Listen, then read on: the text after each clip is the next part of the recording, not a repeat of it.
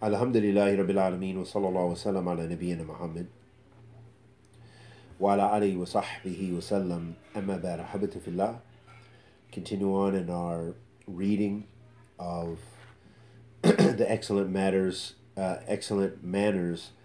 of seeking forgiveness, and we're all in need of forgiveness of Allah Azza wa Jalla. May Allah subhanahu wa ta'ala accept our fasting and our standing in prayer and our seeking forgiveness from Him, Tabaraka wa Ta'ala. And may Allah subhanahu wa ta'ala purify our souls. Ameen.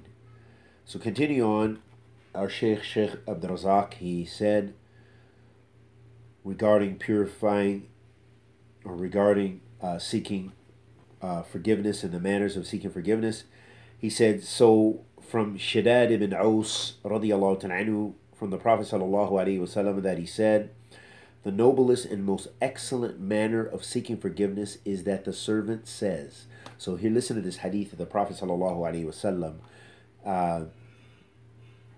and this is from the levd of the hadith, and this is really the topic of the Sheikh's lecture.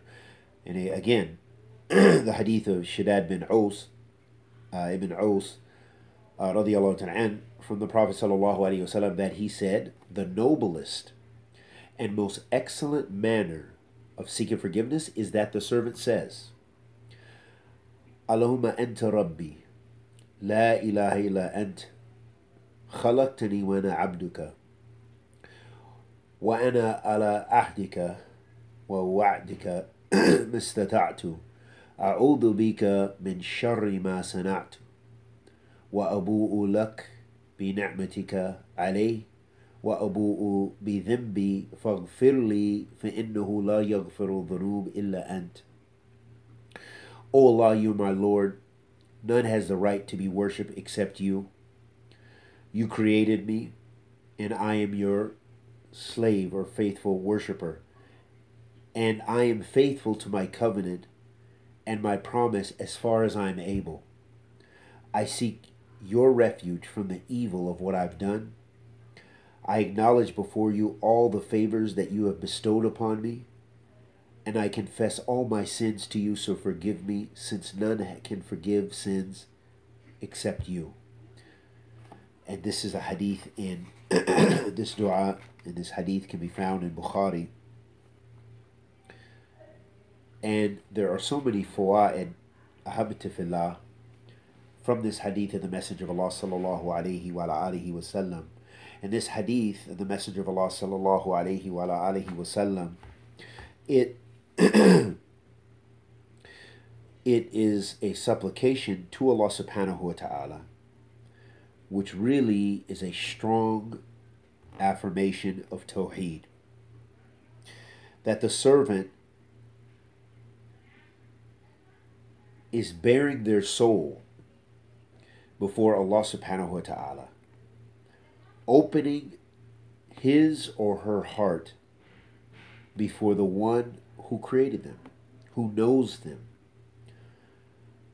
and who knows what they have done and what they will do, subhanahu wa ta'ala.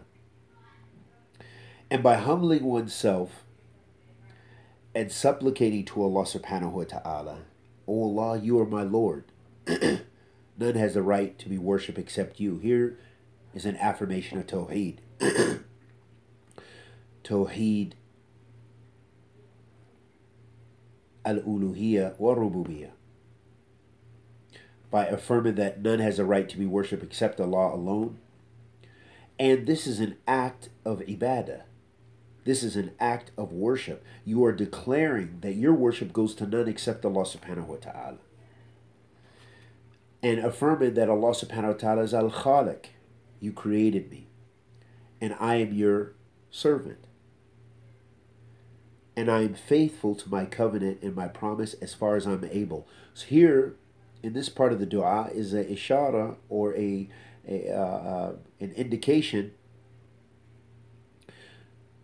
that the slave is humbling his or herself and showing that they acknowledge that they are weak. We're weak. We're weak with regards to our sins. We're weak with regards to our duties. And what is matloob, what is an obligation upon us, is for us to strive to fulfill our duties to the best of our ability. And in this regard, Allah subhanahu wa ta'ala says, في كتاب الكريم, فَاتَّقُوا اللَّهَ مَا اسْتَطَعْتُمْ, and fear Allah as much as you can. And then the dua, I seek your refuge. I seek refuge in you from the evil of what I've done.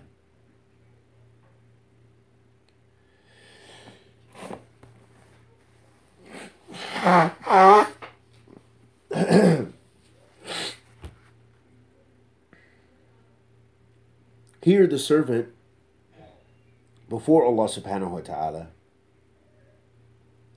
is seeking refuge in Allah tabarak wa ta'ala from the evil of his or herself. Because we all have evil and good within us. And we all commit sins. The Prophet ﷺ said, كُلُّ ابْنَ آدَمْ خَطَى وَخَيْرًا خَطَائِينَ تَوَابُونَ.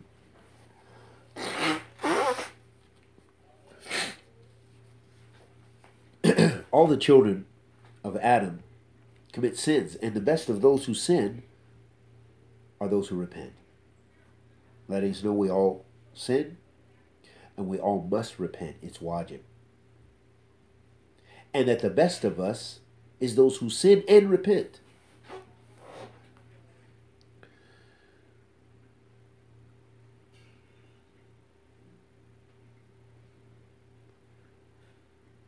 And then there's the acknowledgement of those sins. I acknowledge before you all the favors that you have bestowed upon me. There's an acknowledgement that Allah subhanahu wa ta'ala is our Razzaq. He's the provider. He's the sustainer. He gives you everything you need. And I confess all my sins to you. This is ibadah.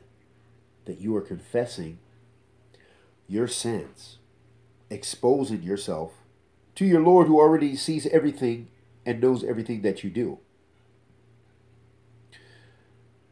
And this is the difference between Ahl Iman and Ahl Shirk. Whereas Ahl Shirk, they will confess their sins to a priest or the Imam. Oh, Imam, I've sinned. Please, or those who seek refuge in the dead or in their wali, from the saints and pious ones. Oh, Saint so-and-so. Oh, Imam so-and-so. Oh, Sheikh so-and-so. I've sinned.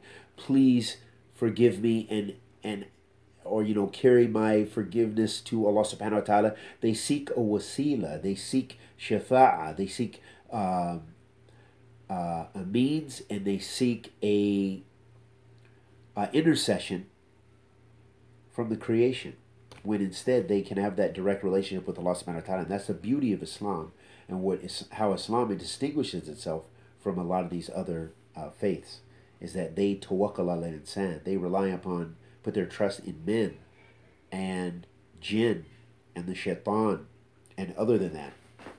Whereas the Muslim puts their faith and their trust in Allah subhanahu wa ta'ala, and they confess their sins to Allah.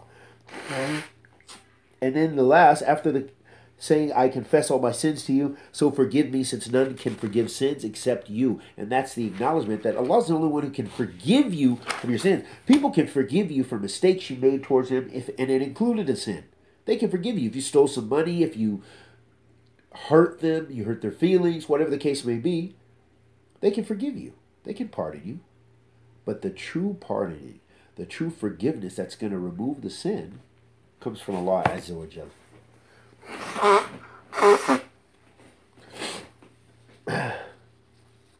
The Prophet ﷺ said, whoever says it in the day, meaning the supplication we just mentioned, with firm conviction in it, and dies in that day before evening, then he is from the people of paradise.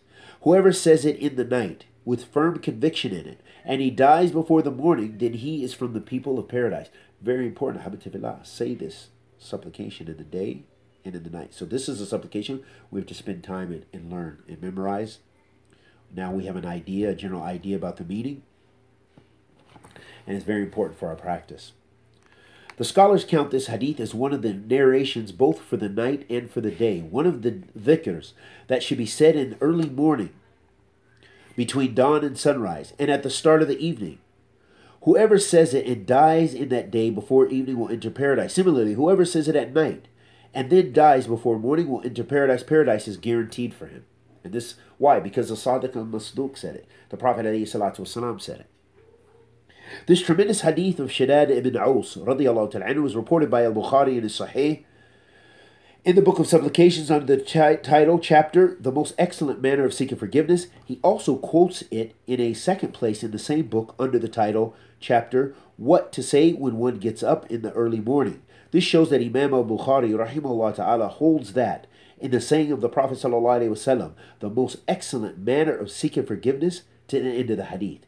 There is proof that this is indeed the best wording for seeking forgiveness and the wording that is most complete. So, alhamdulillah, we have to learn this dua. There's just no ifs, ands, or buts about it. We've got to take time and learn this dua, and we'll do that in a second, in a separate video. We'll sit down and I'll make sure that the supplication is there in Arabic and English, and we'll learn it, and we'll go over the meaning again, and we'll look at a sharh from one of the ulama, maybe bin Uthaymeen, or maybe one of the ulama of the past, Imam Nawawi, or one of the great imams of the past.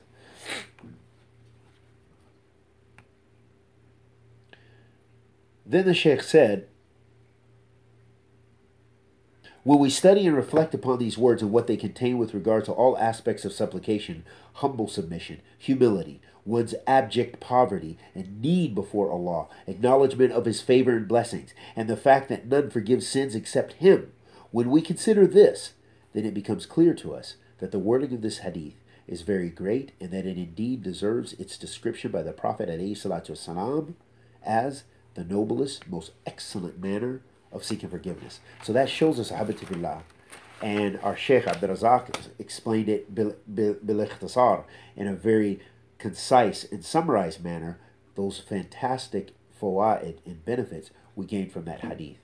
And we ask Allah the Almighty to accept our good and forgive our evil, and bless us with ilm nafi, rizqan tayyib wa amalan mutaqabbala, wa sallallahu wa sallam ala nabiyyina Muhammad wa ala alihi wa sahbihi wa sallam.